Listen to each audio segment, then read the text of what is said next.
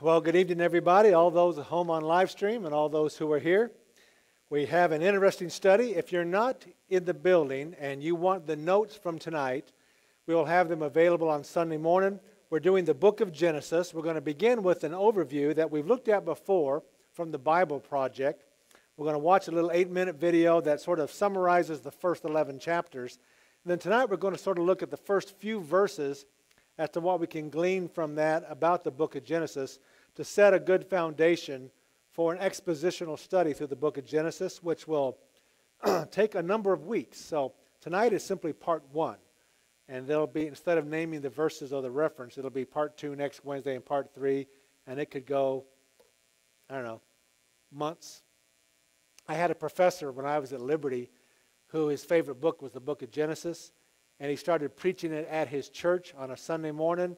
And it took him 3 years to get through it. He said everybody in his church was so sick of the book of Genesis, but he said there's just so much in it. And then he taught it to us. And it's an amazing book that we'll get to in just a moment. I want to let you know that Steve Catalin is doing much better. I'm going to have a chance to see him tomorrow. He has a restricted visitor protocol for him. But they did determine that he does not have cancer in his colon. They're still checking a few other things in his liver. But he is doing better, so thank you for praying for him. Mo Bowman is still scheduled for his heart procedure. It has not occurred yet. Ann Quinn is recovering from her cancer surgery. And if you'd please pray for all of them that they can heal and recover well from what they're facing. And pray for our nation. We have a few days left for all the confusion to sort itself out. If you're like me, you might have a preference as to what you hope happens and what you've been reading will happen, that you hope it does. But whatever, we have to make sure that our nation stands strong, stays secure, and stays safe and peaceful so that we can continue, as the Bible says, to preach the gospel because God is not willing that any should perish. And our turmoil and upheaval and corruption could prevent the sharing of the gospel. But just be in prayer. Don't make any bets and don't rest your well-being and sense of peace on political outcomes, but I know you're curious like me, and I'd say just keep your eyes open, keep your ears open, and let's watch what happens between now and January the 21st. Let's have a word of prayer, then we'll begin with the video for tonight, the first 11 chapters of Genesis. Our Heavenly Father, we do thank you for the privilege to be here tonight to gather those of us who are here and those who are watching on live stream, either live or who will watch it later when it's archived. We pray that you will encourage each one of us with this amazing book and that our faith is not some conjured up philosophy of life to get us through the day, but it has deep rootings that go all the way back to the creation of the world. And we can rely on those foundations and we can see the logical growth out until the New Testament gospel being revealed to us and then the return of Jesus Christ himself. I pray that we will learn from this study, we'll grow from the study, and each one of us will have a greater appreciation of the work of grace that you have begun in us and performed for us and have certainly concluded. And someday we will enjoy that conclusion. We pray for our nation tonight.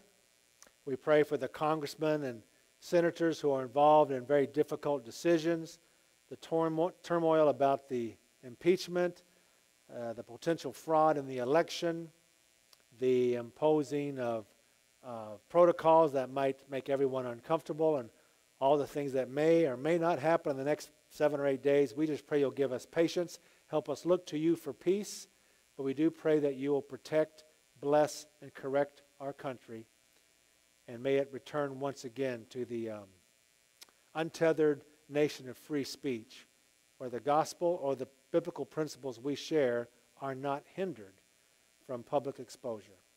We ask you to intervene and keep us all safe. In Jesus' name, amen. All right, tonight's video is from the Bible Project. We have watched it before, but it was a while ago, and this is a good review. And we have a chart for you to look at it, and so you can recall what's said. If you're not here tonight, you can pick up one of these on Sunday out at the Welcome Center. All right, if you could lower the lights. Can you do that? Can you lower the lights? All right, we'll begin the video. The book of Genesis It's the first book of the Bible, and its storyline divides into two main parts. There's chapters 1 through 11, which tell the story of God and the whole world. And then there's chapters 12 through 50, which zoom in and tell the story of God and just one man, Abraham, and then his family.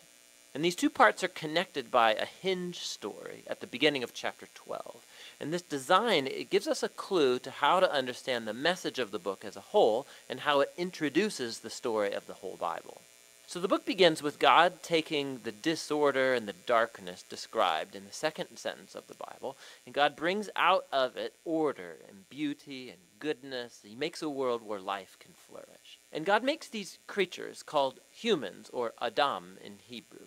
He makes them in his image, which has to do with their role and purpose in God's world. So the humans are made to be reflections of God's character out into the world, and they're appointed as God's representatives to rule his world on his behalf, which in context means to harness all of its potential, to care for it, and make it a place where even more life can flourish. God blesses the humans. It's a key word in this book. And he gives them a garden. It's like a place from which they begin starting to build this new world. Now, the key is that the humans have a choice about how they're going to go about building this world. And that's represented by the tree of the knowledge of good and evil. Up till now, God has provided and defined what is good and what is not good. But now God is giving the humans the dignity and the freedom of a choice. Are they going to trust God's definition of good and evil, or are they going to seize autonomy and define good and evil for themselves? And the stakes are really high. To rebel against God is to embrace death, because you're turning away from the giver of life himself. This is represented by the tree of life. And so in chapter 3, a mysterious figure, a snake, enters into the story.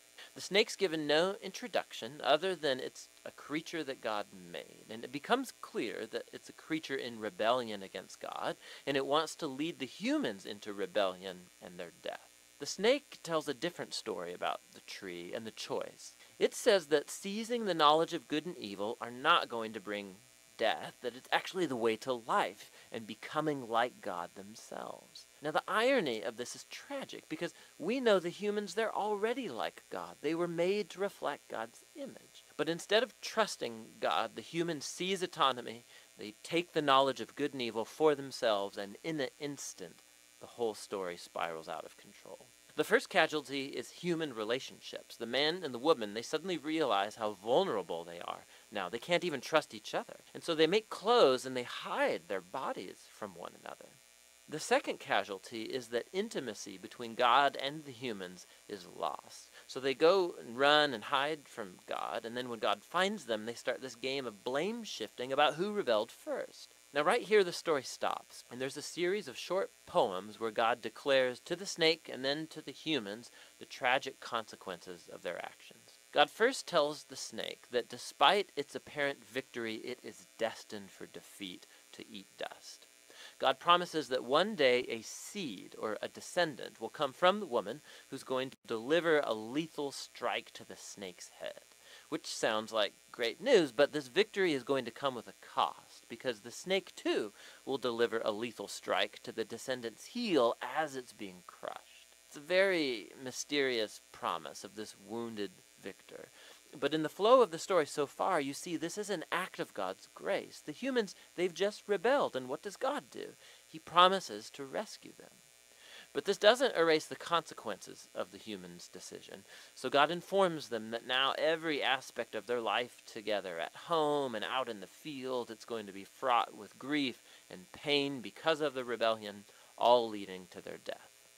From here, the story then spirals downward. Chapters 3 through 11, they trace the widening ripple effect of the rebellion and of human relationships fracturing at every level. So there's a story about two brothers, Cain and Abel. Cain's so jealous of his brother that he wants to murder him. And God warns him not to give in to the temptation, but he does anyway. He murders him in the field. So Cain then goes on to build a city where violence and oppression reign. And this is all epitomized in the story of Lamech. He's the first man in the Bible to have more than one wife. He's accumulating them like property. And then he goes on to sing a short song about how he's more violent and vengeful than Cain ever was. After this, we get an odd story about the sons of God, which could refer to evil angelic beings, or it could refer to ancient kings who claimed that they descended from the gods.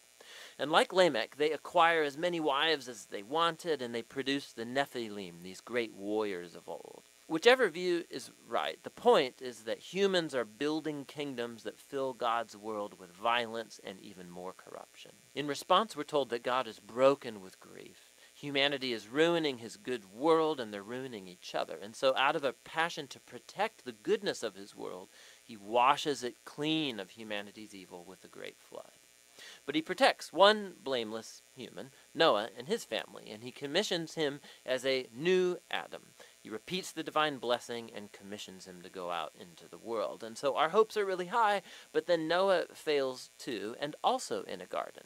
He goes and he plants a vineyard, and he gets drunk out of his mind. And then one of his sons, Ham, does something shameful to his father in the tent. And so here we have our new Adam, naked and ashamed, just like the first. And the downward spiral begins again. It all leads to the foundation of the city of Babylon. The people of ancient Mesopotamia, they come together around this new technology they have, the brick. And they can make cities and towers bigger and faster than anybody's ever done before. And they want to build a new kind of tower that will reach up to the gods, and they will make a great name for themselves. It's an image of human rebellion and arrogance. It's the garden rebellion now writ large. And so God humbles their pride and scatters them.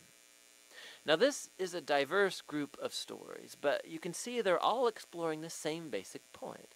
God keeps giving humans the chance to do the right thing with his world, and humans keep ruining it. These stories are making a claim that we live in a good world that we have turned bad, that we've all chosen to define good and evil for ourselves, and so we all contribute to this world of broken relationships, leading to conflict and violence and ultimately death. But there's hope. God promised that one day a descendant would come, the wounded victor who will defeat evil at its source. And so despite humanity's evil, God is determined to bless and rescue his world. And so the big question, of course, is what is God going to do? And the next story, The Hinge, offers the answer. But for now, that's what Genesis 1 through 11 is all about. Okay, that's a great quick review or overview of the book of Genesis. And let me say from the outset that I believe the book of Genesis is an actual historical account of what happened. It's not just representative stories, but there are many Bible-believing Christians who would claim to know Jesus Christ as their Savior, and they treasure the Word of God, who believe that the book of Genesis is full of crafted stories to simply explain reality. And they draw some of the same lessons that you and I would, but I don't see a reason in reading the text. There is no hint that these are allegories or that these are fictional accounts or parables. It comes across as if it is actual accounts because they're followed by genealogies. And those genealogies are important.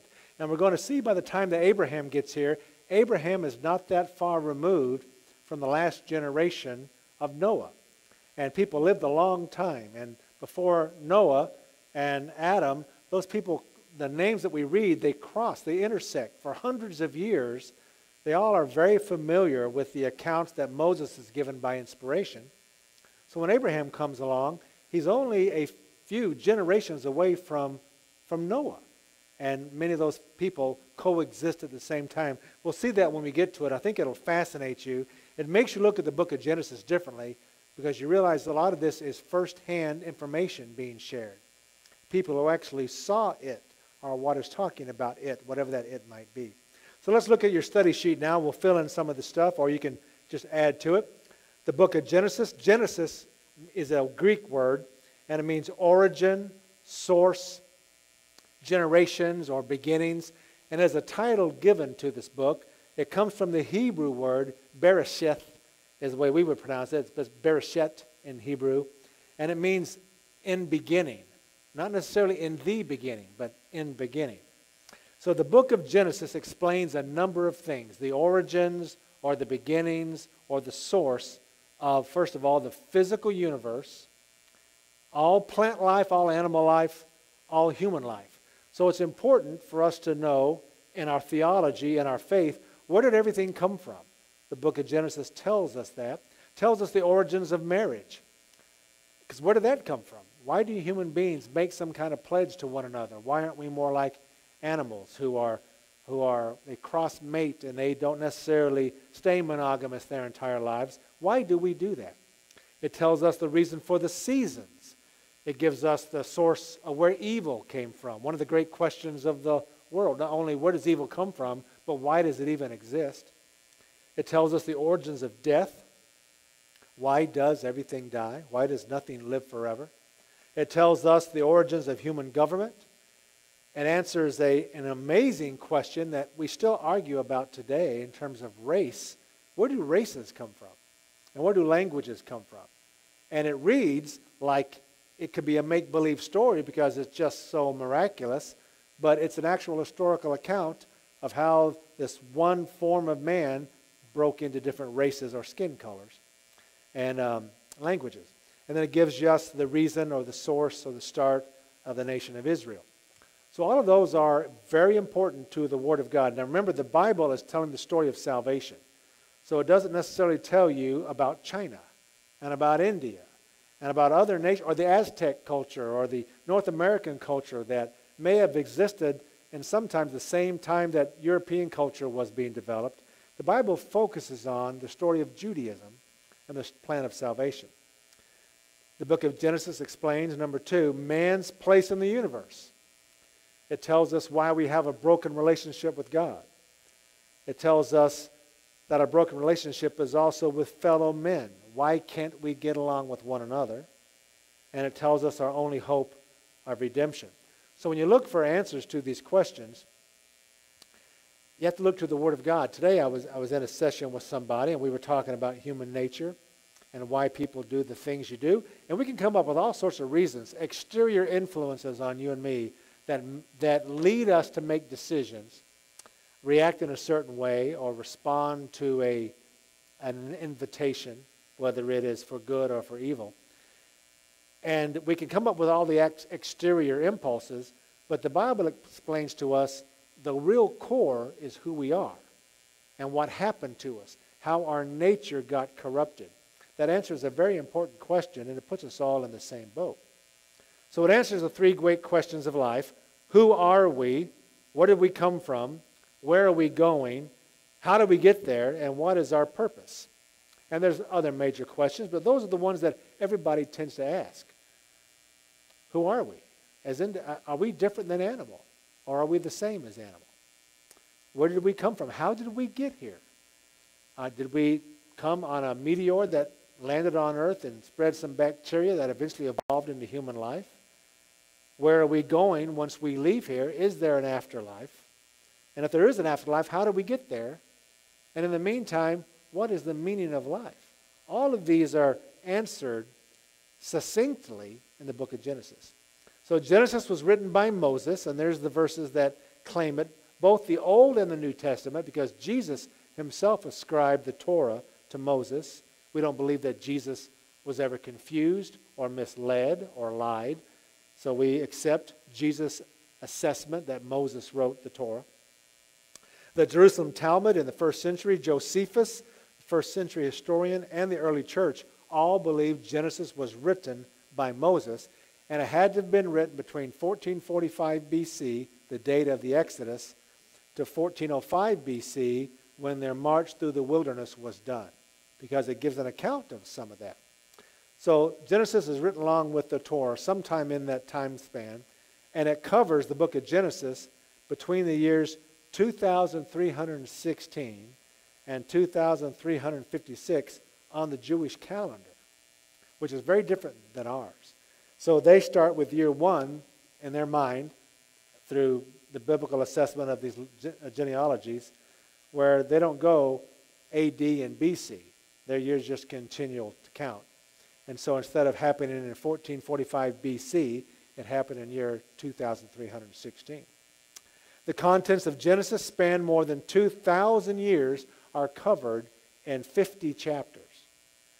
And they cover 6 main events of human history, and those 2 main events, or those 6 main events, are in two sections. The first is primeval history. That's the creation, the fall of man, the flood, and then Babel. And primeval would sort of imply all before recorded history. So Moses is giving us what happened before man wrote anything down and before any writings survived the flood. That's primeval. The next is the patriarchal history, or the history of Israel. Begins with Abraham, his call out of Ur, and then Israel's move into Egypt before it goes into the book of Exodus, which tells us what happens when they leave Egypt. Now, there's an interesting verse I want to look at tonight. Genesis 1:1, in the beginning, God created the heavens and the earth. Now, in Hebrew, it reads right to left. So on your sheet, you'll see it says, Bereshit bara Elohim et hashamayim v'et haaretz. It reads right to left. That's the way that phrase means. And it's interesting, just for the sake of enjoying the fascinating aspects of Hebrew in the Bible. In the first 7 words, we read about the creation of time, space, and matter. In the beginning, time. God created the heavens, space, and He created earth and all matter. In these first 7 words, there are 7 features of the number 7. That doesn't mean much to you and me. We are not, as American people, most of us aren't into what is called today numerology, what is called in Hebrew gematria, part of the Jewish Kabbalah. But in that 7 words, there's some hidden 7s, which are just interesting. The first is it contains 28 Hebrew letters, and that's the number 4 times 7. It contains 3 main words, God, heaven, and earth. Those contain 14 letters, which is 2 times 7. The remaining 4 words also contain 14 letters. That is 2 times 7. The heavens and the earth, that phrase, contains 14 letters, and that is 2 times 7. The number of letters in the middle word and the words to its right and its left are both 7.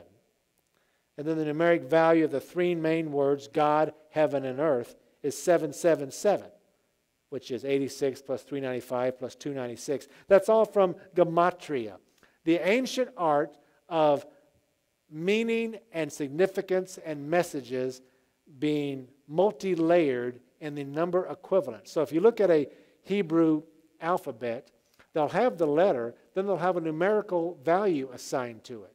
And that numerical value will tell you what it means as an individual, what it means when it's given with other letters, and how you come up with numerical values, such as, why is 666 the number of man?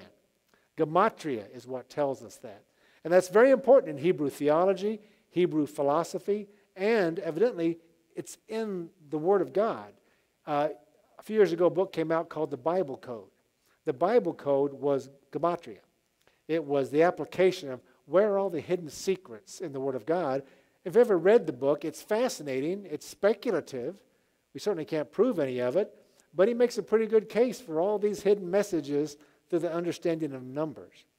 The numeric value of the only verb in those 7 words, created, is 203, or 29 times 7. Now, all that sounds very, odd, but this is the only 7-word section in the Bible that has 7 features of the number 7. And to a Hebrew mindset, that means that phrase is incredibly powerful. It is crucial and foundational to everything that comes after, because God took the time to put so much numerical significance and multi-layered meanings in those first 7 words. In the beginning, God created the space, and God created all matter. But there's another one that you may have seen this on the internet. It's a fascinating video by a man. I forget his name. I think Uncle Ben or something like that. But I thought it was interesting, and I checked it out to make sure it's true, and it is. The first word, Bereshith, contains a profound pictorial message. So if you look on your page, you'll see the letters. Now remember, it's right to left. Bet is the first letter, and there's the Hebrew letter there. And then the pictorial ancient Akkadian letter is a tent. So if you turned it on its side, it would be a tent with an open way. That's a tent, but it's then vertical. The second letter is Resh, and it is simply a head. Looks like the letter R, backwards R, but the picture of it is a head. Aleph, which is the picture of an ox. Looks like a sideways V with an arc going through it. It's the horns of an ox. Shin, which is in the Hebrew letter like a W, but in the picture it is teeth. That looks like a sideways twisted W. Yod, which is a little apostrophe looking letter. Its picture is that of a hand doing work. And then Tau, which is simply a cross. So in those 7 or those 6 pictures of the word Bereshith, which is in beginning, the first word of the Old Testament is a potential picture of the gospel. The tent and the head is the way the word is phrased, leader of the house. The leader of the house of God is destroyed by those teeth, by the hand of God on the cross. You could see the leader of the house God destroys for the work of the covenant. That word cross is also the symbolic letter for the word covenant. It is one of those hidden, if you want to call it a code or hidden sub-message, that the first word of the Bible in Hebrew, Bereshith, contains this message in pictorial form that God's Son, because the leader of the house is the Son, God's Son, the leader of the house, is destroyed by the hand of God for the covenant. And the covenant is done on the cross. Just one of those little interesting things that I found was fascinating about the book of Hebrews, and you can lose yourself in studying gematria all through the Bible and the Old Testament, but I thought that one was worth looking at. The sex phrase is bara Elohim, and it is God created. Elohim is God, and bara is to create. Elohim is plural, but bara is singular. And that's one of those hints, even to the ancient Jews, that God is not understood in the way that we understand things. God is a plural being, acts as an individual. Elohim being plural and bara being singular. It's an indication of the Trinity. Bara is used only in association with God's actions, not man's. So the word bara is only used when God acts. And it means to make from nothing. That's why only God can do it. When man acts, the word is asa, or asa. And it means to make from something. So God created the plurality of the Trinity, the Godhead, created out of nothing everything that exists. When you and I make something, when man makes something, we asa. We make it out of stuff that already exists. And the word hashayim vet haaretz is heaven and earth, and can be translated more specifically as sky and land. God made the heavens and the earth. In Scripture, there are 3 heavens. There's the heaven of the sky around that we look at and see. There's the heavens of the atmosphere and the stars. Then there's the heavens where God dwells. And I put the verses there for you to look at. The Bible says here God made all of that in the beginning. He makes the heavens and the earth. And that little paragraph there I wrote out for you, I wanted you to be able to read it because it's astounding. And if I just said the numbers to you, you lose it. But our galaxy is 100,000 light years wide. A light year is how much time or how much distance it takes for light to travel in a year. And I think light travels at 186,000 miles a second or something like that. So how long can light travel in 1 year? That's a light year. Our galaxy is 100,000 of those. So if you can picture how fast light travels, how far can it go in 100,000 years? That's how big just our galaxy is. And our galaxy is not the biggest one. And it's only one of billions of galaxies. All of which almost are bigger than ours. Every galaxy is separated from the other galaxies by 3 million light years. So here you have a galaxy 100,000 light years long. You stack up 10 of those, you have 1 million. You stack up 30 of those, you have 3 million. So 3 million of those over there is the next galaxy. And that's the closest any galaxies are, and there's billions of them. That's how vast the universe is. And this is just even impossible to believe or comprehend, they are moving away from each other at 200 million miles per hour. So these galaxies that are 3 million light years away from each other are doing this at 200 million miles an hour. The universe is expanding so rapidly, if you and I could leave Earth in a spaceship, we could never get to the end. By the time we got to where we thought was the end, it already would have expanded some hundreds of millions of light years. The Bible talks about that. Now, the furthest galaxy today is, now this is a number you can't comprehend, because I can't, and I don't know anybody can, is 8 billion light years away. 8 billion, not 8 billion years, 8 billion light years. So if you could take a light cannon and shoot a cannon going out 186,000 miles a second, it would take 8 billion years for it to get to the furthest galaxy out there, and that galaxy is moving away at 200 million miles an hour. And I say all that just to humble us about the scope of what Genesis 1:1 is saying. In the beginning, God created the heavens and the earth. And the other Old Testament passages tell us he stretches them out like the heavens, as if it's doing this. And the stretching is gone, and they continue to go. It's the reason why scientists think there was a big bang, that everything started in one core, and it exploded, and it's going out, because they can register the movement. Well, the Bible said 2,000 years ago, God did this. He stretched it out. How they knew that could only have been done by divine revelation. Genesis 1:2, the verse that is the rationale for what used to be called the gap theory. The earth was without form and void, and darkness was on the face of the deep, and the Spirit of God was hovering over the face of the waters. This is the verse where it has been read into it that somewhere between God made the heaven and the earth and verse 2, there's a gap where everything went bad. Everything went wrong. The dinosaurs were made and destroyed. Man was made. Atlantis maybe existed.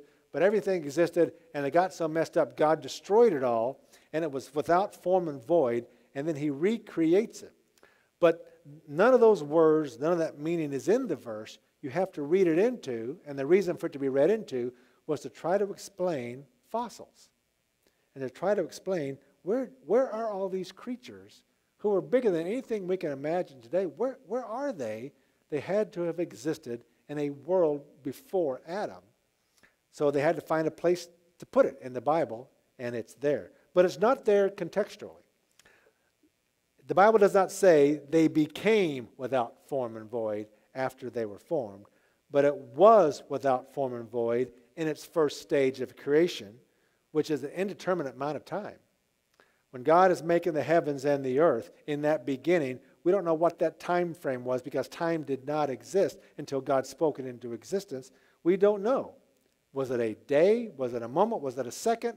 Was it a million years? You could argue in and out. But it wasn't made and then became without form and void. God made it without form and void, and like a potter with the clay, brought forth from it all the beauty we see. Darkness indicates the absence of light, not the presence of evil. So there are many theologians who say the world was without form and void and darkness was on the face of the deep. That was the indication that sin had corrupted the earth and God had to destroy it before he ever even made Adam. And he destroyed it a second time with the flood. And that's how they explain how things may have been so different prior to the Garden of Eden. The phrase, the Spirit of God was hovering, is an interesting word, and it's rakaf, and it means a vibrating or emanating energy. And I couldn't really tell you what that was until last week I went to the dentist, and after the dentist told me I had an unruly amount of plaque in my teeth because I wasn't flossing properly, he said, you need to get this toothbrush. It's called Sonic Care. And you don't brush, you don't move the brush, you just hold it. And for somebody like me, it's an exercise in discipline every night to sit there and hold something against my tooth.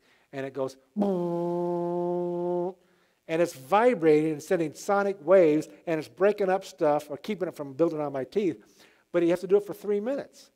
3 minutes is nothing unless you're doing this.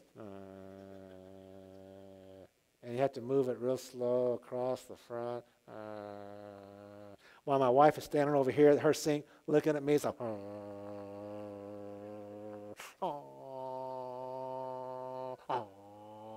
It's the longest 3 minutes of my day. It's against my nature to take anything that slow. But that's what that vibrating energy, it's the same kind of idea.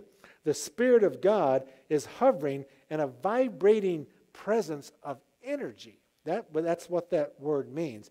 What it actually means in application, we don't know. Other than the creative energy of the Holy Spirit was hovering there over those waters. There's 2 verses there for you where they use that same word, Deuteronomy 32:11.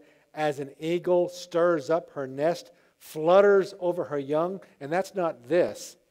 That's when they shudder, like when they clean their leaves. That's what the fluttering means. It's a quick vibration.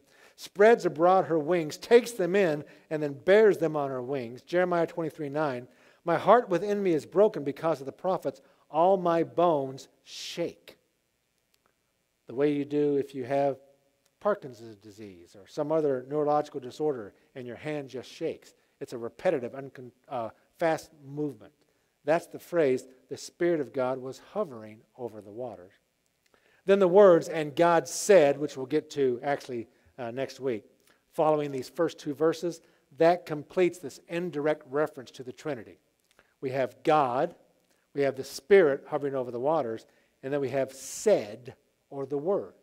So we have in these first 3 verses, and then the story of creation, God the Father, the Holy Spirit, and the Word of God being spoken, which is why John says in John 1, in the beginning was the Word, and the Word was God, was with God, and the Word was God, and nothing that was made without the Word. The presence of Jesus Christ himself and the Holy Spirit and God the Father present at creation. And just a side note, the creation of angels is not specified in Genesis. But most conservative Bible scholars lean towards their idea that they were created sometime in that first week of creation, possibly on the 4th day, because of Job 38:4-7, when it talks about the stars rejoice as the sons of God being created in that day. But the Bible doesn't really tell us when angels were created, but they are created beings. They are not divine ones. They are creations of God. Only the Father, Son, and the Holy Spirit in the beginning made everything. Time, space, what since probably the 60s, I guess, maybe the 50s, has been called the time-space continuum. It's announced in Genesis 1:1. And it's not defended, which is an interesting aspect of Scripture. The Bible doesn't say, here's what I'm telling you, and here's why it makes sense. Here's my defense. It just declares truth. And the greatest book in all of human history just simply says, in the beginning, God made everything. So if you don't take that as the answer, then all the other things that extrapolate out from it are just as questionable, which is why Jesus said to the Jews, if you didn't believe Moses, you're not going to believe me. The Old Testament is critical to the foundation of the New Testament. It sits on those truths that God made everything. And then you get back to the book of Revelation. Before he did that, the Lamb or the Word was slain, which shows you the transcendent nature of God, that before he did any of this, he knew his Son was going to have to die, and he announced it in the Garden of Eden. So next week we'll talk about some of the great truths and what verse they're found in Genesis, upon which we base our entire theology. It all comes from the book of Genesis. It reads like a wonderful story, and God, in his wisdom, presents it to us in that format as a narrative, but in that narrative of that small group of people, a minority of the world, the Jews, comes the great history of mankind that is unfolding before us, and someday will be resolved with the return of the Messiah of that small group of people, beginning with those first 2, where God said to the serpent, a seed of the woman will rise up and crush your head. That's Jesus. Although his heel has been bruised, and that's the cross.